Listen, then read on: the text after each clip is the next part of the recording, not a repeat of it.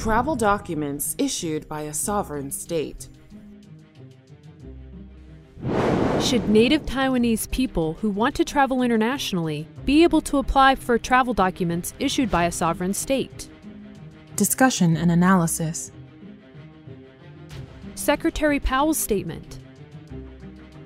Our policy is clear. There is only one China. Taiwan is not independent. It does not enjoy sovereignty as a nation, and that remains our policy, our firm policy. Director Wilder's statement. Taiwan, or the Republic of China, is not at this point a state in the international community.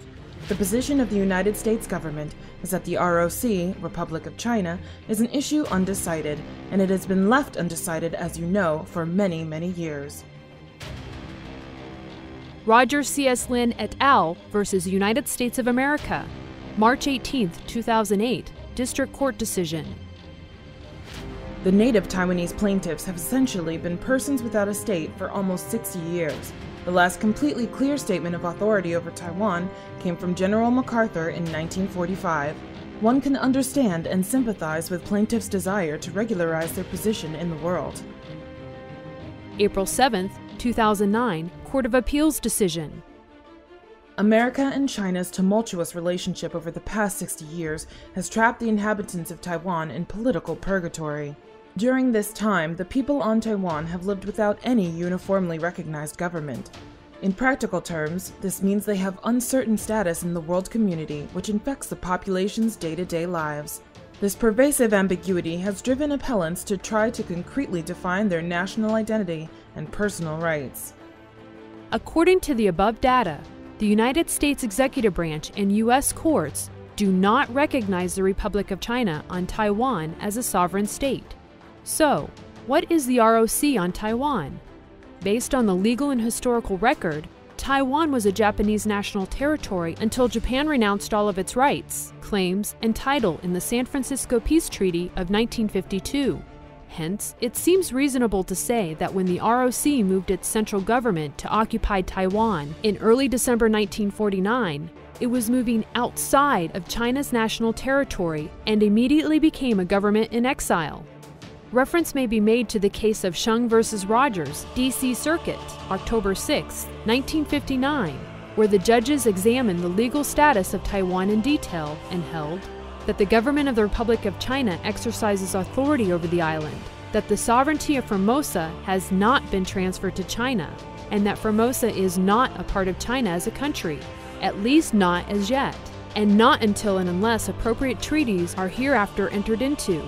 Formosa may be said to be a territory or an area occupied and administered by the government of the Republic of China, but is not officially recognized as being a part of the Republic of China.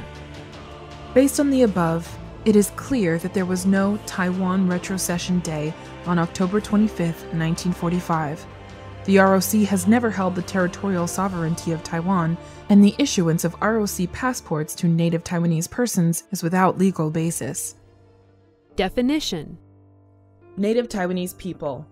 Upon the signing of the surrender documents by the Japanese Emperor on September 2, 1945, all people of Taiwan bearing household registration in Japanese-governed Taiwan and their descendants continuing to possess household registration in Taiwan up to the present. Importantly, the human rights of the native Taiwanese people are being violated and have been violated since the end of World War II. They are native Taiwanese people, not Chinese citizens. As such, they should not be forced to carry ROC passports. Passports and nationality. The Republic of China passport carried by native Taiwanese people clearly indicates the bearer's nationality as Republic of China. Under international standards, however, such a nationality designation does not exist. This is explained as follows. ISO 3166-1 Alpha 3 codes are three-letter country codes defined in ISO 3166-1, part of the ISO 3166 standard published by the International Organization for Standardization to represent countries, territories, etc. These three-letter abbreviations have been formally adopted by the International Civil Aviation Organization as the official designations of a recognized nationality. for use in manufacturing machine-readable passports carried by travelers in order to deal with entry and exit procedures at customs authorities in all nations and territories of the world. According to these three-letter ISO country codes adopted by ICAO, the Republic of China is not a recognized nationality in the international community, and thus there is no ROC entry. This is a serious human rights issue for native Taiwanese people, because Article 15 of the Universal Declaration of Human Rights says everyone has the right to a nationality. What is the solution to this problem? At the minimum, the native Taiwanese people should be entitled to hold travel documents issued by a sovereign state. The question then arises, which sovereign state should take the responsibility for issuing travel documents to native Taiwanese people? The following excerpts from the Foreign Relations of the United States series edited by the Department of State offer some important insights. June 9, 1949. Plebiscite proposal. There has been no recognition by the Allies that Taiwan has been incorporated into Chinese territory. October 23, 1949. Right of conquest. Chinese President Li Zhongren is in favor of joint Sino-American Commission to govern Taiwan, but admits U.S. could take control based on right of conquest. December 3, 1949. Special responsibility of U.S. The United States has a special responsibility for Taiwan due to its military liberation of the island. October 23, 1950. International problem. By sending the 7th Fleet into the Taiwan Strait, the U.S. executive branch has forcefully emphasized its position that Formosa is an international problem. November 11, 1950. No formal act.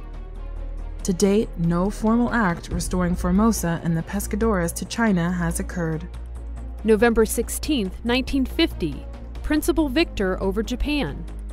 As principal victor over Japan, the U.S. has a great responsibility in regard to the disposition of Formosa. May 3, 1951. Occupation of Formosa. There are many types of military occupation, and the U.S. could occupy Formosa without any Americans being present. June 2, 1952. Undetermined sovereignty. Sovereignty over Formosa is still undetermined, with the coming into force of the San Francisco Peace Treaty on April 28, 1952. September 27, 1954. Inchoate juridical status.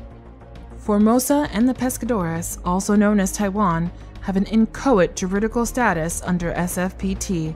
However, Jinmen and Masu have continuously been Chinese territory.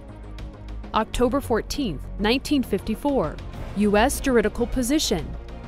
Neither the San Francisco Peace Treaty of April 28, 1952, nor the Sino-Japanese Peace Treaty of August 5, 1952, can be interpreted to say that Formosa and the Pescadores have been ceded to China.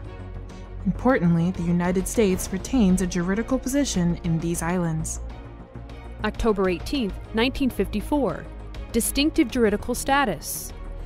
Eisenhower said, technically, Formosa and the Pescadores are not under Chinese sovereignty. The Chinese nationalists are living in a privileged sanctuary. October 28, 1954. Unsatisfied U.S. interest. Japan did not cede sovereignty over Formosa and the Pescadores to China. Japan renounced its own sovereignty, but left the future title undefined. As principal victor over Japan, the United States has an unsatisfied interest in these former Japanese islands. July 1, 1955. United States could assert legal claim. In the peace treaty, Japan has merely renounced sovereignty over Taiwan, but there has been no other disposition. The United States also has an interest in Taiwan and could assert a legal claim to the islands. Hence, the disposition of Taiwan is not merely an internal Chinese problem. June 10, 1956. Former Japanese territories. The United States has residual responsibility over all former Japanese territories.